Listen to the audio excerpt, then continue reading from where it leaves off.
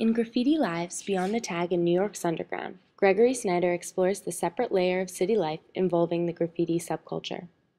Here, I've made a video that has assembled a number of pictures I have taken in New Orleans around the Tulane University campus and other neighborhoods for my Deviant Behavior class. Graffiti artists, called writers, do not use their real name in their graffiti. Writers begin by practicing their tag and getting their name out there. The task of writing is to saturate the city with your name. As writers gain experience, they may change their name and style. The simplest and most common form of graffiti is tagging, which is done relatively quickly. Throw-ups, or fill-ins, are bigger, take more time and space, but are also done quickly and only include 2 colors. The last category is pieces, short for masterpieces. These elaborate, large, colorful works require more time, planning, and sometimes more than one set of hands, like the help from beginning writers in easy, time-consuming components. Contrary to popular belief, most graffiti is found in well-traveled, touristy, booming locations where the largest amount of people will see the writer's work. Though this may not always be the case with some forms of graffiti, like gang graffiti that may target particular neighborhoods or people.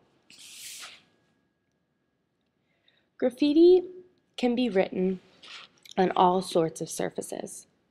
Writers illustrate the concept of bricolage by using different everyday parts of our society in their work. They use our surrounding city as their studio and its architecture as their canvas.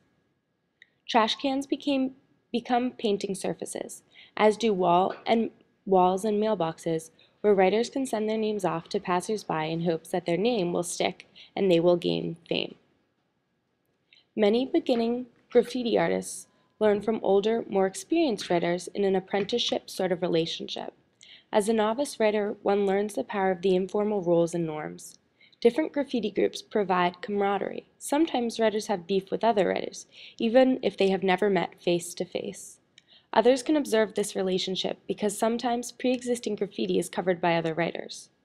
Otherwise, writers tend to acknowledge the achieved status of great writers and leave their work alone out of respect. Some may put their tag up next to more accomplished writers to demonstrate their confidence in their ability. Another way to display one's skill is by choosing a difficult location to do their graffiti.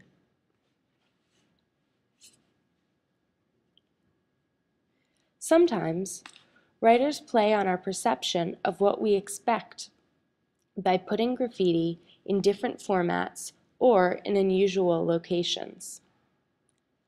I found that graffiti had a unique relationship with New Orleans, especially post-Katrina. These pictures demonstrate how graffiti appears in many states and helps to ask the question of its role in society as a tool for personal fame, politics, or artistic expression.